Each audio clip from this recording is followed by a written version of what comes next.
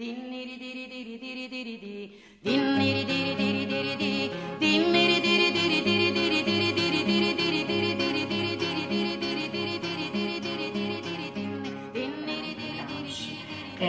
Gramsci, risuona Lenin, che è chiamato in causa nei documenti perché le sue condanne all'avventurismo.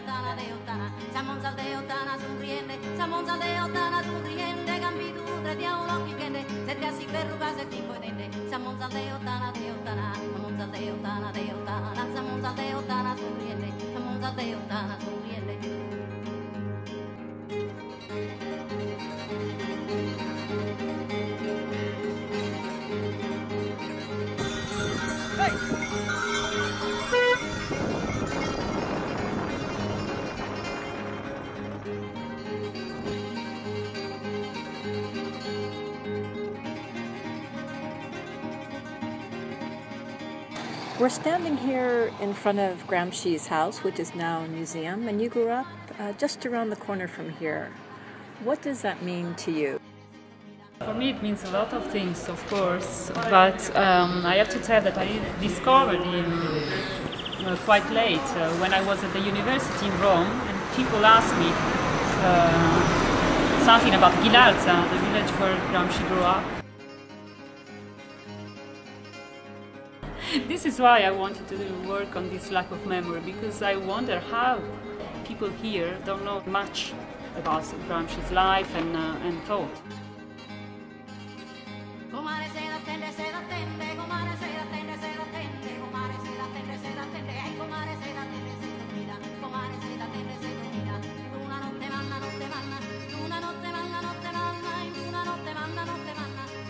And what's your connection to Gramsci? My connection to Gramsci first is a family connection, because as a child, my grandfather was like a long-time communist, used to read to me Gramsci's letters, not the notebooks, the letters. And I remember that in my world of a 5 years boy, there was like Tatiana, and there was the mother, and there was Teresina. All these names were very familiar to me. And I remember my mom was not completely happy because some of the letters had a bit of a sad tone, not all of them. And my grandfather used to talk to me about Gramsci a lot.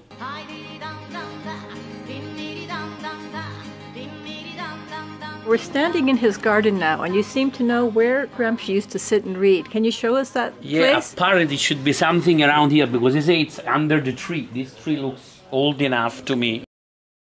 Plus, then from a letter we discovered that he also planted that little tree.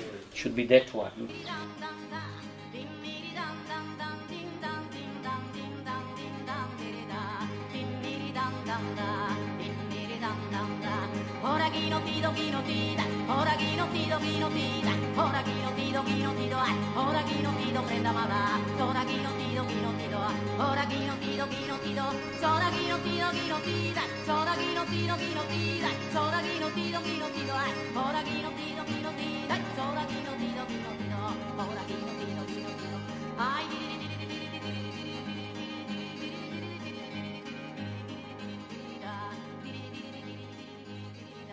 So what would you say about Gramsci as particularly Sardinian?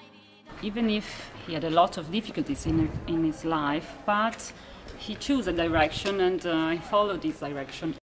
He was really persistent and stubborn and critic. Maybe this is another characteristic of Antonio Gramsci and Sardinian people. Really critical of the reality.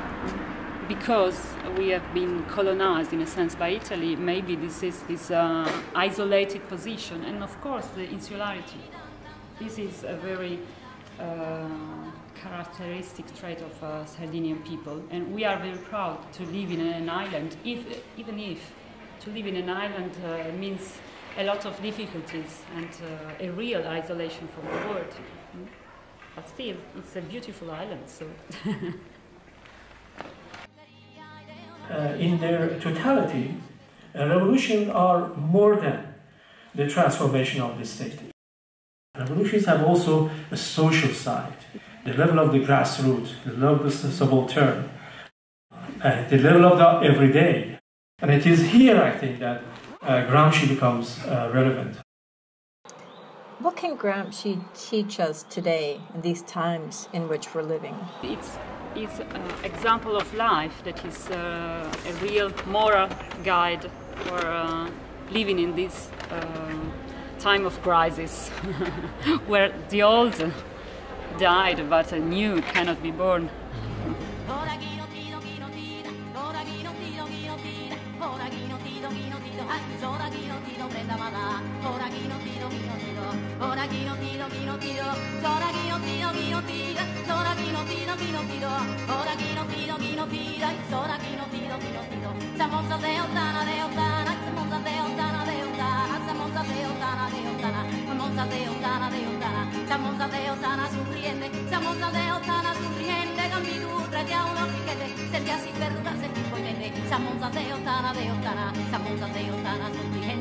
Siamo